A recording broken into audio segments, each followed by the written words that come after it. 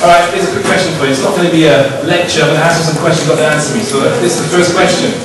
Who are these two people? C, you sure? Yes. You want to phone a friend? Okay, fine. Alright, so next question is, who was the first black woman to win Wimbledon?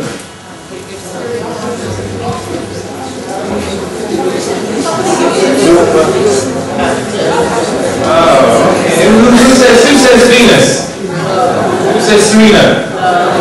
Okay, good. I wasn't informed audience today because it wasn't none of them. This was the first black woman to win Wimbledon, and she won it all the way back in 1957. 1957. And she won it again in 1958. And she also won the French Open in 1956. But I can guarantee you go on Stratford Circus right now and just walk down the street and ask people, who's the first black woman to win Wimbledon? They'll tell you Venus or Serena. Because they've not been given the accurate, true information about their history or their past or what has been done by people who came before them. I can guarantee you Venus and Serena know who the first black woman was. And many other people know, but they kind of keep it a secret. Her story is quite interesting because if you look at the date, 1957, that is 2 years after 1955. And in 1955, a woman took a seat at the front of a bus and got kicked off. What was her name? Yeah, so now you can see the kind of background she came from. She came from a background of segregation and unfair treatment because of her color of her skin. Even though 1955 is 10 years after 1945, which of course was the end of the Second World War. So in World War II, the guys are fighting for freedom, democracy, justice, and when they got back home, they didn't get it. So let's see what else is going on. This is Princess Nur Inayat Khan. What is she famous for? A, B, or C? C. Confident? You know the deal or no deal? Alright, no deal, fine. Well, you're quite right, it's C, but the power of the stereotypes is, because there are often lots of stereotypes, lots of negative perceptions and images of black and Asian women. And the power of those negative images is so strong that when I go to schools and send me a presentation of black history, and I talk to young people and they know what I'm there for, they know from 100 black men, and I ask them this question, they tell me, A, she must be making curries.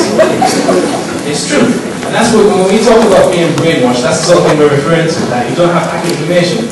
This woman was a princess. She grew up in Paris. She spoke fluent French. She was forced out of France because of the German invasion.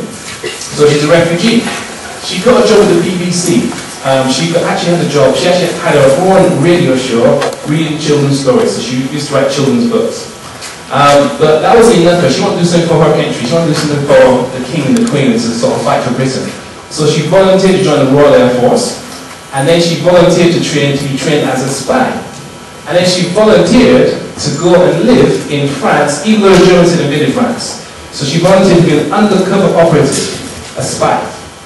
And she spent time there sending information back on what the French were doing, what the Germans were doing, spying on them for the British.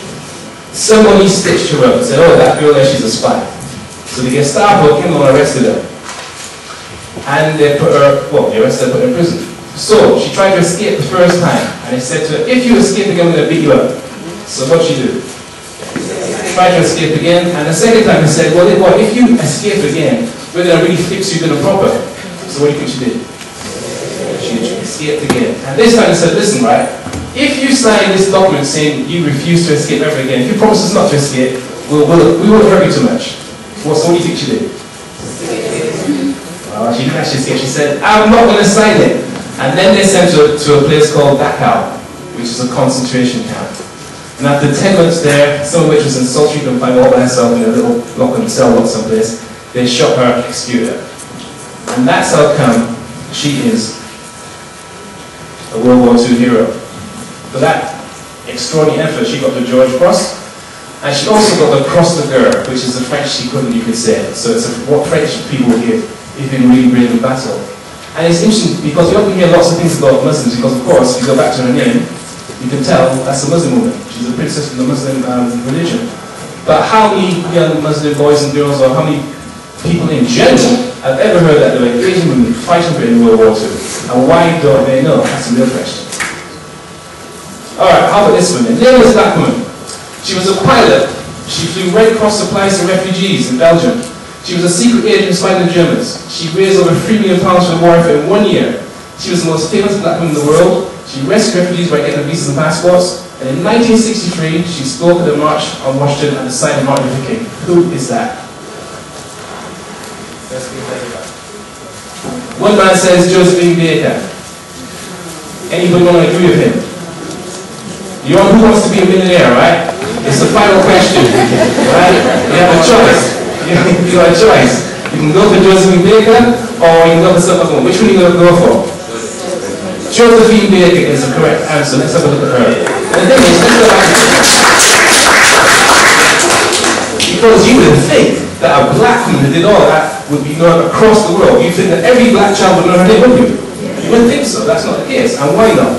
Because not enough people actually invest in their education.